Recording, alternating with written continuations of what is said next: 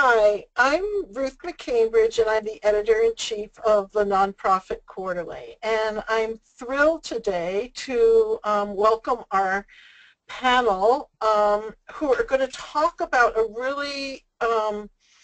great new report that is very much in the tradition of the reports that have been previously released by that wonderful combination of Compass Point and Haas Junior Fund, which funds these kinds of things, and in this case, Kim Klein, who's a co-author of the report. She is with Klein and Roth. This report really reflects a particular kind of research that comes right out of the experiences of the field and may feel extremely resonant for all of you. The trick is, I think, in some cases, is to value your own understanding of things over what you've been told to do, over the normative information that you may have been getting. And so in that way, this is just, I think you're going to find this really accurate to what some of your experiences will have been in your own organizations. I want to welcome all of the participants, and there will be a lot today, and thank the sponsor. This webinar is brought to you free today as a result of a sponsor paying for the event, and that sponsor today is Kindful, which is a modern CRM platform dedicated to helping nonprofits build long-lasting donor relationships. Their integrated software helps you organize your data and keep it fresh. They track all of your important fundraising activities and help guide better decisions with smart reporting. I do want to say before we go on that we will be sending you the slides, the recording, everything from this webinar within 48 hours after we conclude today. And so you don't need to ask me that question again.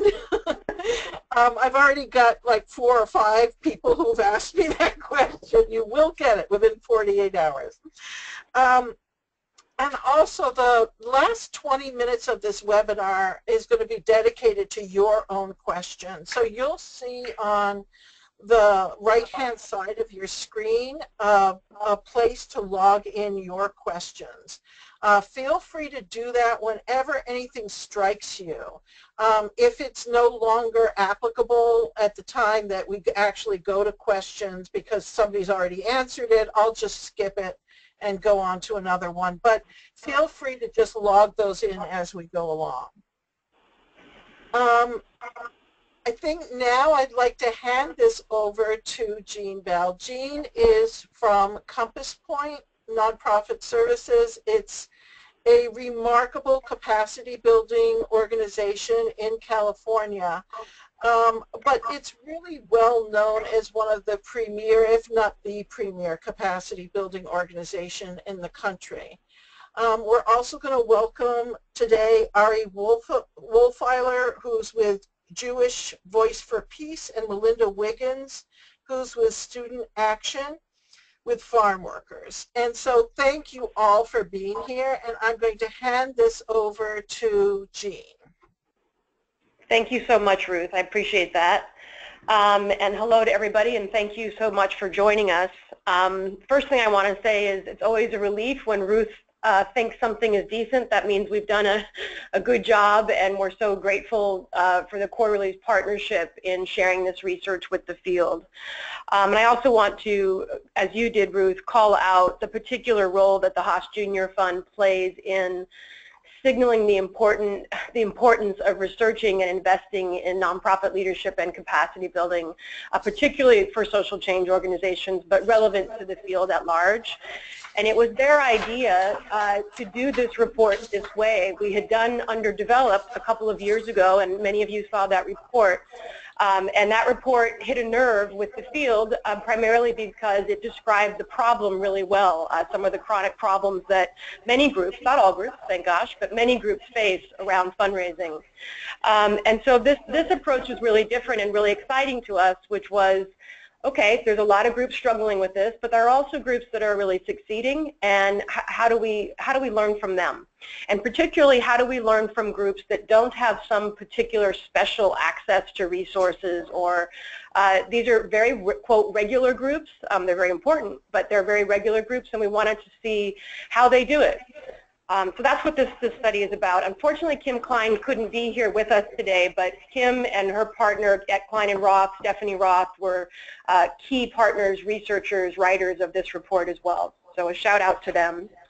And you see our Twitter handles at the bottom of every slide. The hashtag for all of this work that Haas Jr. has set up is Reset Development.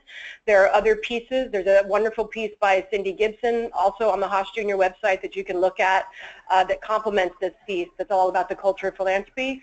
And you have Kim and mine and the Haas Jr. Fund handles there at the bottom as well. So let me just quickly remind us from Underdeveloped, among the findings that report lifted up was this sort of degree of the development director position being a revolving door position, all the ramifications of that, and how long the vacancies were, how non-attached to their organizations or even to development many of the development directors and development staff that we surveyed were. And we ended up naming that bigger than just a revolving door, but talking about it as a vicious cycle, that revolving door is part of a larger set of conditions that a lot of groups struggle with, which is this inability to kind of build the program, right? Really build the program and nurture the program and to see it as an everyday program. And when I say program, I mean the program of raising money with individuals specifically. And that inability to develop that and those lack of success conditions, lack of executive investment, lack of board clarity, lack of the rest of the staff really understanding the role of individual fundraising, indeed does spur many development directors to get frustrated and burned out and to leave for some valid reasons. But then again, that short tenure and volatility, again, feeds into this cycle of not being able to get the success conditions in place. So that's what the report was about. And this report is about listening to groups who aren't caught in that vicious cycle. They are not, like any organization, they are not quote-unquote perfect organizations. That's not the point. What we saw, though, in studying 16 groups that are not caught in that vicious cycle, we ended up seeing some very powerful cross-cutting themes about them, about their relationship to individual fundraising, about their relationships with one another, and how that program sits centrally in their organization. So the process here was to do in-depth interviews with, I call them sort of system interviews, where we had 5, 6, 7, 8 people from each organization being interviewed. So we're really triangulating from staff, board, volunteers or members are a very big part of many of these groups, and donors as well. And together these groups, who are not terribly large for the most part, raised over $14 million from individuals just in 2014, 2015. And as I said, they are regular groups. What the idea of sort of positive deviance, that they don't have anything extra special, at least on paper. They do have some special things, but those things are more about culture and practice and habit, and we'll get into that some more. If you haven't seen the report yet, there's the link, and if you want to pull that up or look at it too, or please feel free to do that after we're done.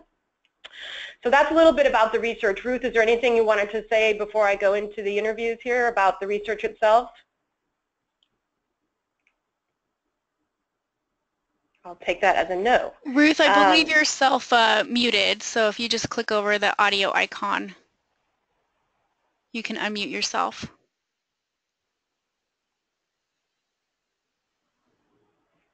Okay, so I'm going to go into the 4 key themes, and again, we didn't go into this. When we came out of Underdeveloped, there was a lot of discussion going on, and there still is in the field, about the notion of a culture of philanthropy, and is that what these groups who are quote underdeveloped were lacking, and what are the tenets of a culture of philanthropy?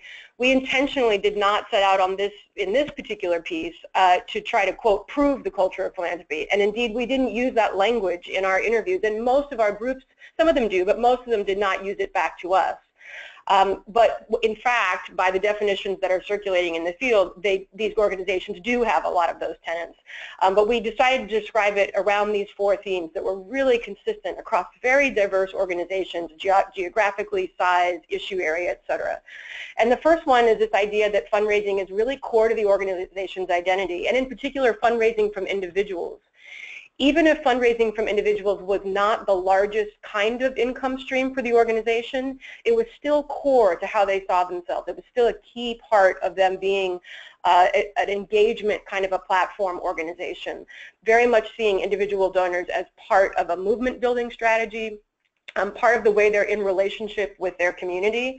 Again, for some groups, they got the vast majority of their money from individuals. For some, it fit into a more diverse business model in terms of streams. But their approach to fundraising, their philosophy about it, how central it was to the way they engage with their community was consistent across the groups. And this is a quote from one of the Bright Spots executive directors, and this was a big theme in the report, where they're really saying it's not about pleasing everybody. It's about knowing your core identity, and some donors are in fact not right for our organizations. We're not trying to bring every single person into the organization. We actually have a point of view and a core identity, and we're honest about that core identity, and we go out and try to find people who share those values and want to be part of this over the long haul. And what we've done here with each of these 4 themes is we also named some mindsets. These were mindsets that were prevalent across the development staff, if they had development staff, the executive, the board, the donors. And these include, in this area, that the decision to raise money, as well as the approaches to raising money from individuals, are really steeped in existing organizational values and identity. As I said, being genuine about who you are and what you stand for as an organization is core to the success. I would say that none of these organizations is neutral. Some of them very non-neutral, and that's actually an advantage in their fundraising. They're not trying to water that down. They're trying to sharpen that message and, again, find the people who share those values. And for many of these groups, fundraising is a form of organizing and power building. It's not merely a financial strategy. Let me share. The second piece is that fundraising is distributed broadly across staff, board, and volunteers, and in some cases extremely broadly. So lots of volunteers, not just board members. One of the things that we took away from these groups is that the board is very important, but it is not necessarily the center of gravity in individual fundraising. The board members are not seen as the only people with the responsibility or the capacity to raise money from individuals. So in fact, they're modeling and they're participating, but so are other staff, so are volunteers, so are former board members, so are members. And that, from my perspective, that took a little bit of the pressure off that one locus of, is the board raising money? And yes, these staffs work hard to get their boards to participate, but that's not the only avenue for engaging people in fundraising, and that seems very healthy across these organizations. And this is a quote organization that works with LGBTQ youth of color on the East Coast, and talking about the fact that the kind of fundraising we're talking about, while it certainly benefits from professional support and training, everybody can be part of this, and there's a resourcefulness in communities if they're really, really aligned around the mission and identity of the organization. So the mindsets that go here about this distribution is that fundraising is not the purview of a select group of professionals. It's actually a process. Fundraising is a process, not a person. And so those people on staff or our board can really support others to engage in that. And I don't want to make that sound like that's not a ton of work, and we're going to hear from Ari and Melinda in a minute, 2 of our Bright Spots leaders, about how much work that is, but it's a different kind of work than thinking only 1 or 2 people are responsible for raising the money, or 6 or 7 board members. It's much more distributed in these organizations. Therefore, development directors are organizational leaders. They're really, really focused on skill building, culture change, systems development to enable other people to fundraise. And also, therefore, the conversation about fundraising is very much a horizontal conversation. It belongs in every meeting. It's very tied to communications. It's tied to the full staff metrics. It's not only a vertical or niched out part of the organization. The third finding is that fundraising succeeds because of authentic relationships with donors. That's not news. But I think the part of this that was news and that was contrary to what we saw in underdeveloped was those authentic relationships with donors are actually built on strong, trusting relationships among staff, board, and volunteers. So we don't see here the finger pointing, the why won't my board do this? Why didn't the development director bring her Rolodex like we thought she was going to? You don't see that finger pointing. You see a lot of accountability, definitely accountability and frank conversation, but people are on the same team.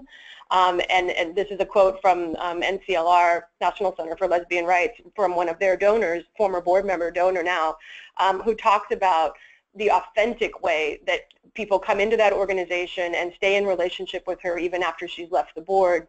And she's not looking for an army of professionals. She's looking for people from that community who are as devoted to that issue as she is. And that's the kind of relationship she has with the development staff, with board, et cetera. The mindset here is donor is only one aspect of the many relationships that supporters forge with an organization as volunteer, as member, as board member, as former staff, et cetera. That these authentic relationships are part of a larger organizational culture that's quite relational as opposed to transactional. And I want to keep underscoring, not just with donors, but with each other. So high trust and accountability among staff and board members, that allows these leaders to weather the inevitable ups and downs of fundraising together, to own their mistakes, to weather the hard times and stay in it for the long haul. And fourth, that fundraising is of course characterized by a systematic approach to donor engagement and continuous improvement. And this is actually a quote from Ari, who's going to speak in a minute about this point about, of course, there are metrics and targets and things like that, but this is much more than a development plan or a single annual plan. It's really a system, right, an enterprise-wide system that these groups are using. Some of the mindsets here are, in fact, more important than having a really perfect system where all the bells and whistles is the stance of rigor and continuous improvement. These groups use the tools at their disposal to really track their progress, to figure out what donors are asking for, and they really work hard at that. But that's not about big fancy systems, it's about rigor. Development and communications are inextricably linked, and more so than ever today. Many of these groups work on issues that are changing every day in the media, so compelling communications are really a powerful way to inquire, engage, and retain donors. And finally, the use of data is not just about having a donor database, it's also about surveying donors, getting feedback from fundraisers on what messages are resonating, and studying the performance, as I said, of every campaign and event. So those are the key findings of the report, and now I want to turn to two of our Bright Spots leaders that Ruth introduced briefly. Melinda Wiggins from Student Action with Farm Workers, and Ari Wolfheiler with Jewish Voice for Peace. Melinda, do you want to start by telling us a little bit about the work that your organization does? Sure. Hi, everyone. Thanks for joining. I'm really excited about the report and what it lifts up. It sort of is a vote of confidence for what we're doing. Student Action with Farm Workers tries to get young people involved with the farm worker movement, and we do this mostly by providing opportunities for them to immerse themselves in the movement by taking actions, by doing internships, by volunteering with organizations, and then take back what they learn with us to their communities, to their families, to raise awareness about the contributions that workers make and the things that we need to change for farm workers in our communities. Most of the young people we work with are from farm worker families, so they have a unique perspective on what needs to change, really to make our agricultural system just. Great, thank you. And Ari, do you want to introduce what your organization does?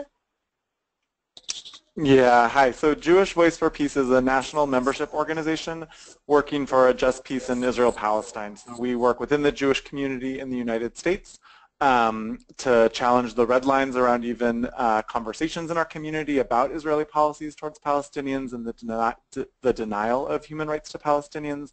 And we lead creative nonviolent boycott, divestment, and sanctions campaigns to try to change the balance of power in the United States. And encourage a shift in U.S. policy to actually create the conditions for people who live in Israel-Palestine to forge a lasting resolution amongst themselves. Great.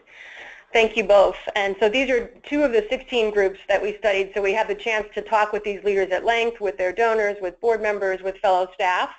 And so I'm going to ask you guys some questions, since I know a little bit about your narrative, to get at some of the things that we thought really were bright about your approach to fundraising. So Melinda, one of the things that we talk a lot about in your organization is your choice over the years to essentially function as a development director, to not hire a development director. Can you speak a little bit to that and why that's been the right approach for you? Yeah, and I guess to start, I feel like I've had different pressures over the year to hire a development director. I would, all kinds of things from other nonprofits, from board members, from, articles about what we should do. It seemed like what I was hearing is that once your organization reaches a certain size and budget, or had a certain number of staff, or was going to fundraise in a certain way, that it was imperative that you hire a development director to do that. But it was my understanding that the work that the development director would do was really based on things that I enjoy doing, first of all. And I think just the idea of segregating the development work into one person did not really align with the way that we worked as an organization. Especially with fundraising. It's really integrated within the organization, within our interns, within our students, within our youth, within board, staff. Everyone has a role to play in fundraising. So I was worried that hiring someone perhaps that didn't know as much about the organization but had, quote, development expertise would not be a way to share the message of our work. That I was worried that person wouldn't have the passion for the work or really understand the mission, and that it would segregate fundraising into too much, that it would really become this solo work. So yeah, and again, I think we do mission-based fundraising, values-based fundraising, and one of our primary values is about relationships. I think the report may speak to this. I've been here a long time, so I have a lot of relationships that I've built over the years, and it seems pretty natural to communicate with our partners and board and donors about giving instead of segregating that work. Yeah. Ari, I noticed that since the report actually came out, your title has changed as well. Is that right? Yeah, so it's in some ways a similar story to Melinda's. We have had a development director for, I think, about 2 of our 20 years. And so those 2 years just passed. And I think, we see fundraising and growing our capacity as a central political priority for JVP right now. I think that we really see from our field team, from our communications teams, from our allies that we're in a position of playing catch-up with the capacity and interest that is out there to get involved, right? So our stance is towards trying to provide enough staff support and enough programmatic support to even plug people in at the levels they've already identified, right? The number of people who want to start chapters, the number of people coming to us with campaign ideas, the number of reporters asking for stories. Like we're not banging down doors to try to get people involved. We're trying to keep up with our base and with our allies. So I think from that vantage point, it both makes sense to hold the development perspective as centrally as possible, right? Again, it's up there with winning XYZ campaign or helping this number of chapters get to the next level of sophistication is actually building our budget and building that capacity. And I also think not having a development director has allowed us to decentralize and really build trust with individual staff members and smaller teams to take on whole chunks of work, right? We can trust our design strategist to handle the newsletter, and he can figure that out, and he can talk directly to the field team about what should go into it, right? We can trust our development associate to really make strong decisions about who major donors should be connected with. So I think it also actually forces a greater number of decision makers in the organization to take meaningful responsibility for where to take these relationships and what stories to tell. Thank you. So I will say, for those of you on the call, there are some development directors in this report, so don't feel these 2 organizations, but I think that they're not as many as you'd think, and they don't necessarily have the background that you'd think. And so I think a big takeaway from this report is, what is a development director in a social change organization that wants to distribute decision-making leadership both inside its organization but across its stakeholder group. So, and on that point, one of the things you do, Melinda, really successfully, and we got to interview some of these people, is you engage young people in fundraising. Briefly, why do you do that, and what does it require?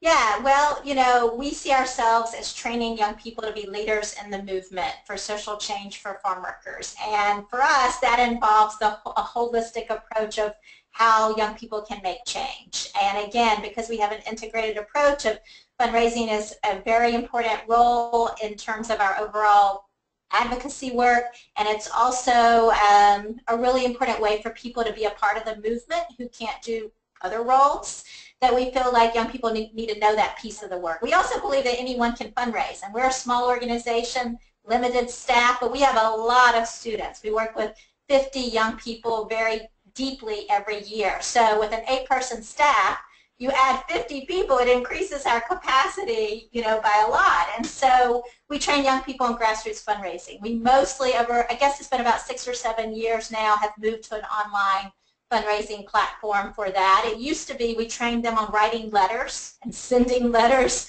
to their professors and family, but now it's communicating that online through social media mostly. So we recruit the students. If every student who participates in one of our programs, fundraising is a part of it, we train them and support them to be successful. So we do a crash course in grassroots fundraising. We give them tips. We give them like the secrets, like this is really how it works. Here's how to run a 1-week campaign. Yes, you have to send people an email every single day. You're not bugging people. We give them very practical suggestions and support them to be successful in that.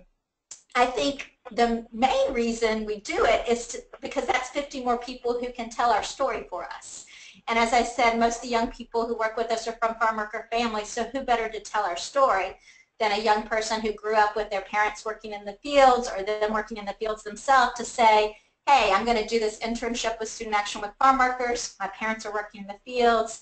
I want to make a difference for my community. Here's who I am. Support SAF's work to give this opportunity to others. So really, they're the best spokespersons for our organization, and they reach hundreds of new people for us every year. Thank you. And Ari, at JVP, there's also, in a different way, a very kind of well-structured, distributed fundraising approach. Can you tell us a little bit about where your portfolio program is and why you do it that way? Yeah, so about just over 90% of our income overall comes from individuals, and within that, about 50% of the income comes from major donors. So we have a team of, at this point, 60 people. It includes all staff and board are required to participate, and then about a third of it is made up of volunteers who maintain portfolios of between 5 and 40 major donors. So really a huge portion of the work of the fundraising team here is facilitating those relationships. And we really believe that we have sort of 3 goals from the fundraising side in making that happen. And the first is to make sure that we're connecting people with donors, with members in the organization who they should be in contact with anyways, right? So again, if it's talking to our campus organizer about who his portfolio is going to include, well, it should probably include some professors, or it should probably include somebody who got in touch with us because his daughter is active in a JVP campus chapter. The second thing is making sure people feel empowered and have the actual technical skills and knowledge to be real ambassadors of Jewish Voice for Peace, right? So that they can not only, explain what our pitch is this spring, but actually be a meaningful conduit for input and decision making, right? So if a donor says, hey, I love the way you do this, or I hate the way that you do that, that information can actually go somewhere, right? And there can be real communication. And when you talk to one of the members of our solicitor team, you're actually talking to a leader in the organization, and we're making that real.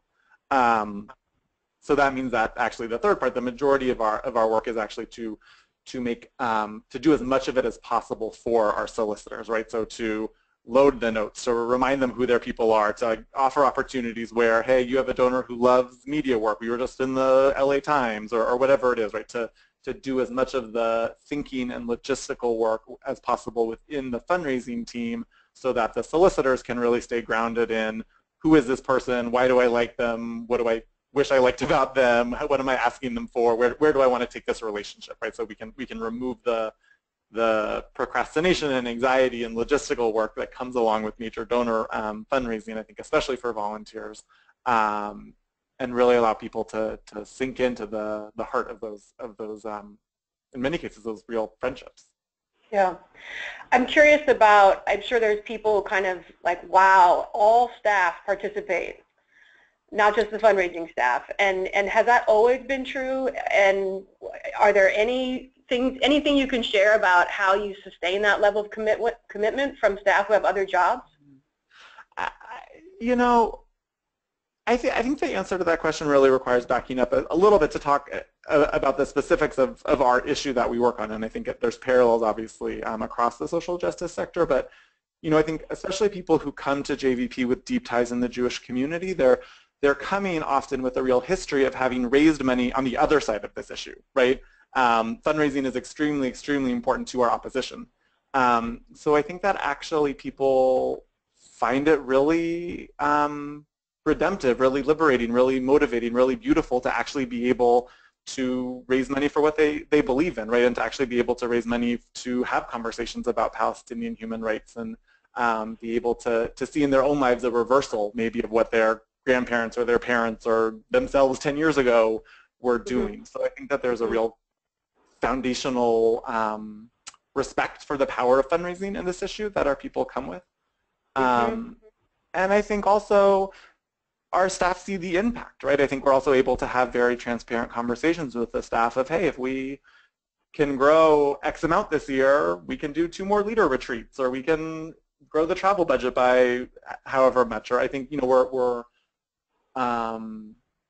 we have a track record, right, where people actually can see the impact of taking on this work, and I think that's also right. Obviously, I think, you know, fundraising is fun in large part because you can see the results, right? It's a very concrete thing in a very difficult, complex world. Yeah, actually, a number of people said that as much as it can be a kind of getting over the hump for staff to get engaged in fundraising, the tangibleness of it compared to the issues that these organizations are working on and the lifespan of these issues is actually really gratifying and can be a really good mix to enter into the culture. It reminds me, Melinda, of you talking about relationships, and I think we also hear that normative stuff that Ruth was talking about of, you know, oh, we're not supposed to ask our friends, or we're not supposed, you know, these people are in relationship with the organization, not with me. I don't want to get too attached to me. Tell me a little bit about your philosophy around being in relationship with donors. Well, I think I ask everyone I know. All of y'all will probably get a request from me next week because I'm doing a fundraising campaign. I just, you know, I feel like fundraising is about connecting people you know, sharing that part of our work, and giving everybody the opportunity to be a part of this work. They can choose whether or not they do or not. I'm not going to make that choice for them. So I don't decide for someone whether or not they'll be involved or interested in our work. I do a lot of diverse things outside of student action with farm workers. I'm an aerial dancer. I'm a potter. I have some very diverse interests. All of those people get asked to contribute to student action with farm workers because I share with them my day job and how passionate I am about making change for workers. So, you know, there's no limits. If someone, of course, doesn't want to be involved and give, there's no pressure, but I give people the opportunity. And I think people give, we know this, people give to people that they know and they trust and they believe and who ask them. So I ask, if I know you, I ask you. And I think we, you know, sort of foster that with the students when we're training them. We're saying people are going to give because they trust you, they believe in you, they want to support you to get this opportunity, to have this chance to do this program. And it's a way for them to start practicing telling their story. I mean, a big part of our work is around storytelling, telling the individual narratives of farm workers as well as the collective narrative of farm workers. And so we need those young people to practice telling their story. And there's no better way to practice telling your story and then giving that person that you just told an opportunity to be involved, because people get moved, people get excited, they want, as Ari said, they want to do something. And a quick thing they can do is make a donation right here. So it's just, you know, once you have a good conversation with someone, once you have a relationship with someone, oftentimes I don't even have to ask people. They sort of offer it like they want to, you know. So I think the relationship for me is just key. I mean, to fundraising, and it's not segregated for me. I was meeting with some folks this morning and talking about, I was sharing our model with fundraising with them because they wanted to try to do some online fundraising, and they were asking about, well, how do you do a meeting with someone? And I was like, my meetings with donors are not like, I want to meet with you and we're going to ask you for a big gift. I mostly meet with donors after they give to thank them. Like after I do a big online fundraising campaign, I connect with every person individually that gave, and I say, do you want to meet, to talk, to catch up? So most of my meetings with donors are set after a campaign. People are much more willing to meet with me if they know I'm not asking but thanking. So it's just, I get a chance to meet with them, to thank them, to see what's up with their family, with their work, with their new job, and then share in person what's going on with staff and how they want to be involved beyond giving. And that's how we get volunteers, board members, committee members. Yeah. Really quickly, what percentage of your time would you say as executive director you spend on relationship stewardship, fundraising writ large? Yeah, I probably spend about a third. I probably do about a third fundraising, a third management, and a third program. But again, it's all pretty integrated. Okay. Yeah. Ari, can you talk a little bit about communications and how you're situating communications and development, especially with your issue and how fast moving it is? Yeah, so as I mentioned, about half of our income comes from major donors, and the other half comes from online donations that are mostly related to time-sensitive, action-oriented campaigns. So we have a relatively large email list. We have a pretty substantial social media footprint for, at least for our sector, for this movement. So a huge amount of our energy is going into figuring out, you know, Obama said this yesterday, what should we ask people to do about it? And if we, you know, ask them all after that to give 18 bucks, can we buy a billboard to say that thing again? Or, you know, this person in Palestine is asking for help on this issue, and can we tell their story? And if so, can we then ask people to, you know, become members? And from there, you know, so on and so forth. So we really, really believe that people are hungry for accurate and interesting and useful information and for stories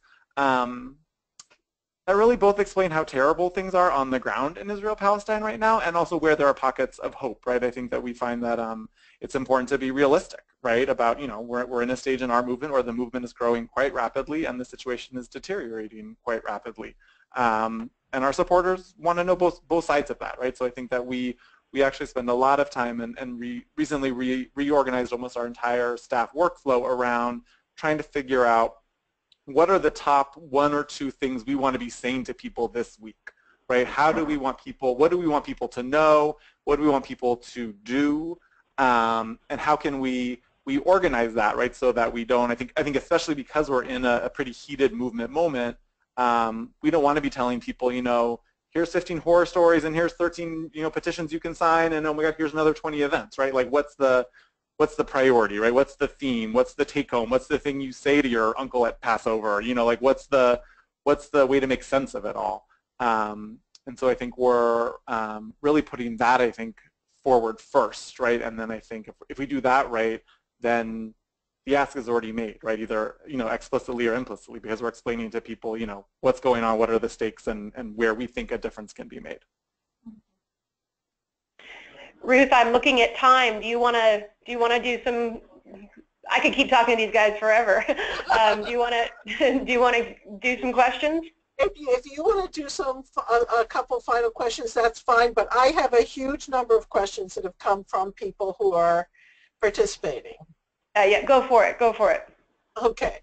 Well, before we get into kind of the substance of what I want to ask you, I've gotten a number of questions just asking what are the sizes of your organizational budgets, and you already answered this one, but what proportion is made up of individual donor money?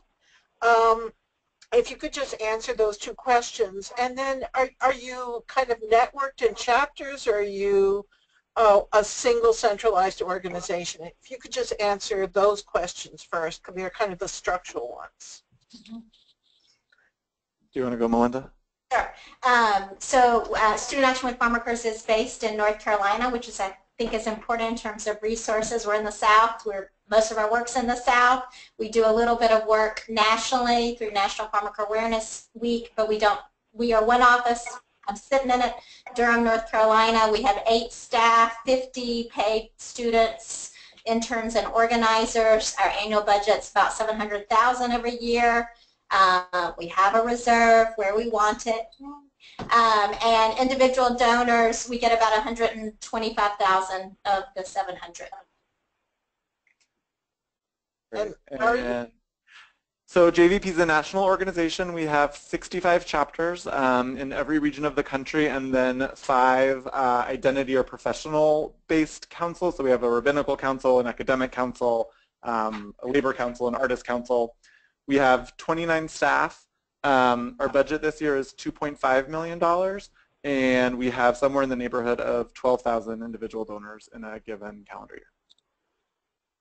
Thanks. And I wanted to go back to a couple things that you both said. So Ari, let's start with you, and I want to ask you, you talked about people really understanding where the money was going to go when they were asking for the money. And that implies that there's a level of transparency around budgeting in your organization. Could you talk about how that works, how fluid it is, you know, how staff tend to be involved in the budgeting of organizations so that they do in fact understand where that money, what the uses of that money would be? Yeah, that's a really pertinent question right now. I think we've grown pretty rapidly over the last couple of years, so we're really having to change and develop our systems to maintain even the same level of transparency. I think what it boils down to is that we really believe in being responsive.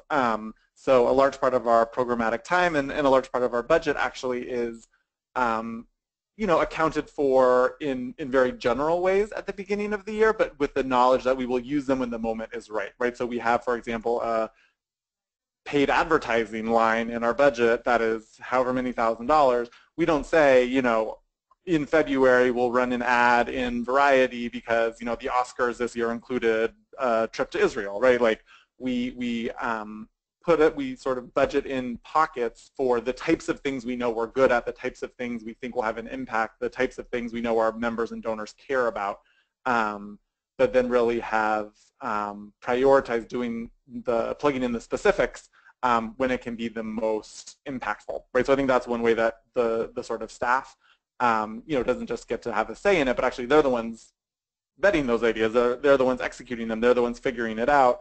And for our donors, you know, it's not just about making sure they can see our budget, it's about specifically saying, you know, hey, if we can raise $10,000 by Friday, we can do this cool thing. So I think we really, really believe in budgeting as an intention we set out at the beginning of the year, but not the full story, right? And it truly is a living document for us. Right. And Melinda, you talked about teaching people, specifically young people, to fundraise. And one of the pieces that I loved most in the report was the emphasis on this being a leadership development activity, particularly for young people of color, for young people in general, and for all young leaders, that doesn't necessarily take them down the road of just being a development person. And it's something that we all need in leadership capacities as we get older. Can you talk a little bit about how explicit you are with that and how it kind of works with the overall function of leadership development? Yeah, I mean, we consider ourselves a leadership development organization, which means that we provide a lot of opportunities not only for the young people in our programs, but for staff and board also. We have a lot of young people on our board, a lot of folks who are first-time board members. So the idea of providing opportunities for particularly folks from farm worker families to be successful in the roles that we're asking them in is very important for us. So with all of our programs, we want to create an environment for them to be successful. And for that, you know, for us it means extensive training, it means extensive mentoring and coaching, and it means that all of our programs are paid. So if you're an intern with us, you're going to get paid as well. So I think there's that piece of it. It's like, let's make sure that financially people can participate, they're not worried about resources, and that they receive the training, both philosophical, because we do a lot of training on sort of the history of the agricultural movement as well as agricultural production in our country. So big picture historical analysis of our view of why farm workers are treated the way they are. And then we do a lot of practical training on how to do grassroots fundraising, how to do public speaking, how to tell your story. We work with people on their resumes and cover letters, how to get a job in the movement, how do you talk about this internship in your next role. So we're really trying to build the farm worker movement with young people primarily from farm worker families who have a diversity of experiences and training, so that you're right, they can plug in. I mean, we all know that there's a dearth of people of color in fundraising, right, in development. There's not a lot of opportunities, and in director roles. There's a lot of white women in nonprofit director and development roles. We want to make sure that young people, particularly Latinos and other folks, other people of color particularly, are getting some of the training early on, so if they want to pursue that, maybe you'll have a better shot so that they have some of that experience. I don't know if that's getting at what you're saying. It does. It really does. And one more question that comes from me, and I'm going to go to people from the participants, which is, you know, that there is a very strong emphasis in the report that came out of those that were, you know, that were respondents, that fundraising is simply a part of organizing for you, and that it integrates well into your conceptions of organizing. Any of the three of you, do you want to talk about that at all? What, you know, kind of what the implications of that finding are for the way organizations function? Do you want to go first? Sure.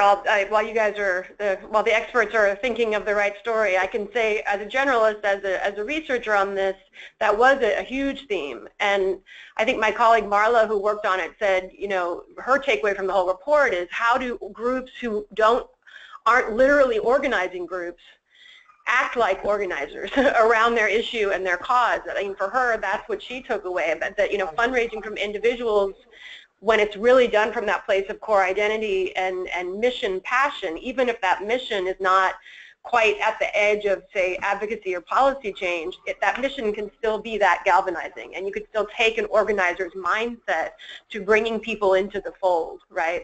So, I mean, the way organizers do leadership development, the way they do communications, the way they share decision making, the way, all of that you can do, it seems to us, or you can attempt to do, even if you're not literally an organizing group. Right. Do either of the rest of the other two of you want to add to that? You know, I think we definitely think about fundraising as a leadership development process, right? The ask, you know, for somebody to go from $100 to $1,000 is to take more responsibility for the future of this work, and we really, I think, learn a lot from our field team in terms of how to do that. I think one of the things that we're also spending some time now thinking about is that, you know, when we say fundraising is organizing, that doesn't mean that there's no difference between a phone bank and a canvas, or, you know, a town hall and a newsletter, right? So also, it's okay to do, like, I think we're trying to give ourselves permission to figure out, well, what are our strategies for fundraising, and that's okay, right? That it's okay to sometimes ask somebody for money because that's, you know, the right time for them to give, even if it's not the right time, you know, for us to put time into that solicitation, or we'll tell a different story in an appeal than we might in a teach-in, right, or whatever, right? That it's actually okay to embrace fundraising as something that has its own needs and creates its own momentum and addresses people in a particular way that's acceptable, right? That's strategic and is a way to honor and take care of the work as a whole. I have a nice, small, provocative question here, which is the role of the development director dead? It depends. I think it depends. You know, I think for us, it was just, I feel strongly that organizations should have the titles and the job descriptions and the roles that they need to carry out their mission. And for some organizations, perhaps that is, you know, is a program director and a finance manager and development director. For other organizations, it's 5 program staff and executive director. I don't feel like we need to be bound by certain job descriptions or titles in nonprofits. We need to figure out, how do we get this mission accomplished? How do we move toward this mission using our values as an organization? And what is the team that we need to do that? Instead of hiring a development director, I guess it's been 10 years ago now, we hired an assistant director. Best decision ever, because that person freed up some of my time doing HR stuff, insurances, all this stuff I didn't want to do and wasn't where my energy was, and allowed me to spend more time doing the traditional development director role. What do you think, Ari? No. I think it's a really useful and exciting role, right? And I think that the appropriate place for it, I think, is when it's really a time in the organization's life cycle to have one person consolidating all those choices and all that information and all those, you know, benchmarks and best practices, like in one place, right, in one head or in one, you know, small circle of conversation. And I think that I'm sure there'll come a time again in our life cycle when that's what we need, right? And we need to sort of hand that thinking work, that planning work to, you know, one person for a long time or a short time, right? But I think that no, I think I really like being a development director. You know, I think it's a really wonderful job. Well, you know, you're passionate about the work, though. I think that is when development directors can work. I mean, you obviously know the work of the organization. You're passionate about the issues. You can talk about that. Where I've seen it not work is when an outside person who has development experience comes in, is not passionate about the organization, the mission, knows little about the purpose, and is brought in because of some context. I've seen that fail every single time. So there's a question here about hiring. When you hire staff, do you in any way look for a skill set that would imply that they're going to be good fundraisers? So if you're hiring, you know, any other position, a completely unrelated position, I don't know what that would be in your organization, are you also looking for skill sets that would help them be good fundraisers? Mm-hmm. Yes. So all of our hiring is based on a core competencies model, right? So there's particular ones for each team and for each position, but then there's also a general one that we're all accountable to trying to maintain or to reach the highest levels of. And those categories include, or those skills include, strong verbal communication, having a good attitude, being able to ask for help when you need it, right? Knowledge of Israel-Palestine. So I think that those, when we're hiring somebody for a job that has very little to do with fundraising, our core competencies, I think, serve to make sure that that person has the basic skills it takes to say, hey, do you want to put your wallet where your heart is? Right. Yeah, I think Go ahead, Melinda. we look for transferable skills. So, you know, there's going to be a primary role that person's going to have to deliver. We look for some alignment with our philosophy. We use the popular education pedagogy, so we ask people if they've got training in that method of educating. We definitely look at relationship, how well can they have a conversation with someone? Do they have past experience that shows that they can communicate well in different ways? So things that are transferable. We don't need to see that they have done fundraising before. We also have a great pool of alumni that, I mean, currently 7 of our 8 staff are alumni of our program. So they've gone through our training program. So I know what they know in terms of fundraising. But once you've got a pool of graduates of your program, of, you know, folks who, it's a great pool to then pull from. Mm-hmm. Absolutely. Yeah, for any number of reasons, right? Yes. Okay, I want to ask a question that I'm sure is occurring, and this will be the last question for you guys, and then I'll let Jeanne make a small statement. We'll get out of here. But this is an important question, I think, for a lot of people on the line. If you are not already here, if you do not already have this mindset that this responsibility is with all of us, and in fact you have development isolated in one office of 2 people or one office of 1 person, and how is it, how can you develop this culture of a shared responsibility that you guys are talking about. And I'd like to hear from all three of you on this.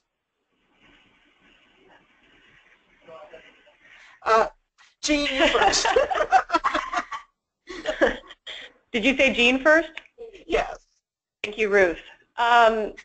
Well, I mean, that's the $10 million question, right? The truth is that most of these organizations have something pretty substantial in their DNA around, in their, you know, born with, now that's not to make it seem easy though, but either because other funding wasn't available for their issue when they were founded, or they wanted to be substantially independent of certain kinds of institutional funding. You do see across these groups a tendency, although like Melinda is a good example, very diverse business model, but there is a tendency to have been kind of founded with this orientation that we're going to be in relationship with individual people. You know, I mean, I think the big distinguishing characteristic is not so much how much money they do or don't raise from individuals, but how they view their organization in relationship to people outside it, right? And that's the thing, that's where I would start, is sort of to get outside of the head of the organization. The hypothetical organization you described is a very insular organization. It's an organization that's primarily concerned with its own structure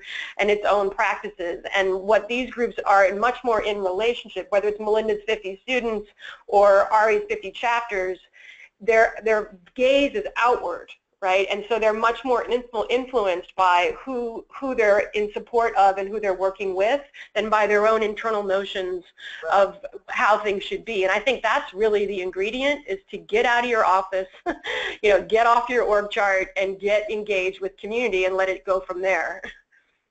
Excellent. Melinda? Yeah, I think the thing I would add is just I think we have always been constituent-based and had a goal of being a constituent-led organization. We did not start out that way. And yeah, I did a workshop yesterday talking about equity within our organization, and I shared that it took us 10 years as an organization to move from a majority white organization to a majority organization led, board and staffed by people of color. And it was an intentional move, and it was from this concept of constituent base. And if you have a constituent-based interest, philosophy, then that means the folks that are affected by your organization need to be involved with the whole thing. So for us, you know, it really means asking a student from a farm worker family whose family makes $17,000 a year to make a financial contribution to fund the work, to fund the movement, to own the work. And without apologies. Yeah. Yeah, that's wonderful. How about you? I think very briefly, I mean, I think one is just to say I stand in awe of those attempting that transition, because I think it is really hard to jump tracks in a fundraising model, right? And I think that you can't just stop writing a grant report and start building an individual donor base, and like that, it's a very difficult thing. It can be done, but it's hard. And I think that's what it really is. I think that the thing that Jeanne and Melinda both said in different ways is you have to find the need for it, right? And I think then figure out a way that the organization as a whole, you know, if that need isn't a financial crisis, or that need isn't, you know, it has to be more than just, oh, wouldn't that be cool, or oh, that's what this report says to do, right? I think that like it has to be organization. You know, we're all busy, we're all overworked, right? Like we can only do what we need to do.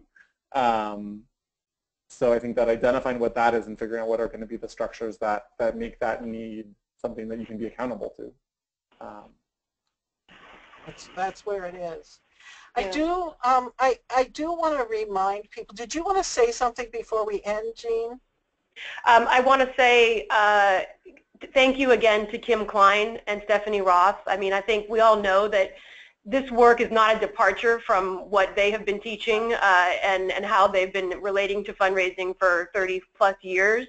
I just did a panel with Kim last night, and I know that she would say, though, that this report did move her in some ways, and in particular, you know, not radical shift at all, but it moved her a lot towards this issue of identity and starting with identity and culture, and not skipping to the plan, which is, you know, often what consultants are hired to do, including her, and really starting with organizational philosophy and identity and not giving that short shrift. So I wanted to say that because I think that's what she would say if she was closing out here. I think that is absolutely true, and I want to close out here by saying that the surest way of making, you know, of including in your thinking about revenue, who's directing you. The surest way of getting to your constituents directing you is to establish a really broad base of supporters. And some of them may not be large supporters, some of them may be small supporters, but that constant communication with people who support the work that you're doing is not only rich in terms of, you know, the cash treasure that might come to you, but it's rich in terms of feedback to the organization and ideas about how to move forward. There's so many things that you get out of this kind of structure, and it's one of the reasons why I'm such a huge fan of this report. But as all of these wonderful panelists have said, you know, you have to actually declare yourself, as Melinda talked about, say, you know, we need to change, we need to be something we may not be right now, and then set that track for yourself to make this work. And fundraising may not be the first step that you take. It may be a bigger declaration about who you're responsible to, and how to build a base of support that also includes the cash that you need. So I want to thank you all again for participating in this. Thank you so much for sharing your wisdom. And Jeanne, as usual, wonderful, wonderful research. Very grounded and very resonant. And thank all of the participants for coming. You will all get not only a link to the report, but also slides and the presentation.